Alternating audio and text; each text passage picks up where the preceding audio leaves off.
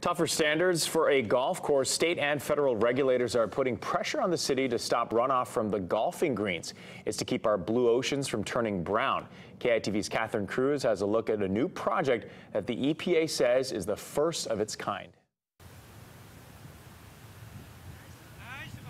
It's the busiest public golf course in the world, next to one of the most polluted waterways in the country. State and federal regulators are working to ensure the city is doing more so that it's not contributing to the runoff problem. And actually, that's one of the big sources of pollution in the state is non-point source pollution, where you see like a lot of areas that has dirt, it's not grassed, and when it rains, it just runs into the storm drains and then it enters our receiving waters.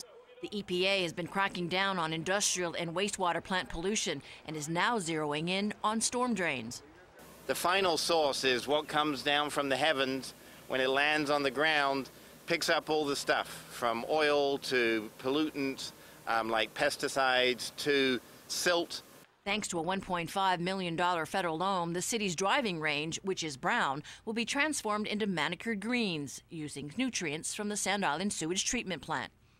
This project here will basically involve regrassing. It'll involve some irrigation improvements as well as the installation of some planted buffer strips.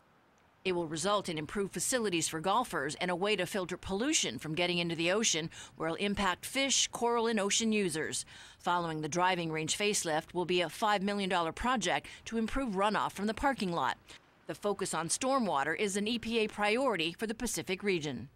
When it rains, all that stormwater junk goes into our water that we care about. So yes, the stormwater permits are going to get stricter and they're going to apply to smaller and smaller facilities. In some states, there's already a move to institute a rain tax to pay for some of the needed improvements, and stricter regulations call for.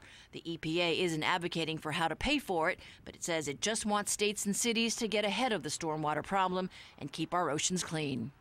You can expect a lot more focus on the Ala Wai in the months and years to come. The Army Corps of Engineers has a flood control project underway, and this year the governor's proposing to spend $8 million to dredge the canal.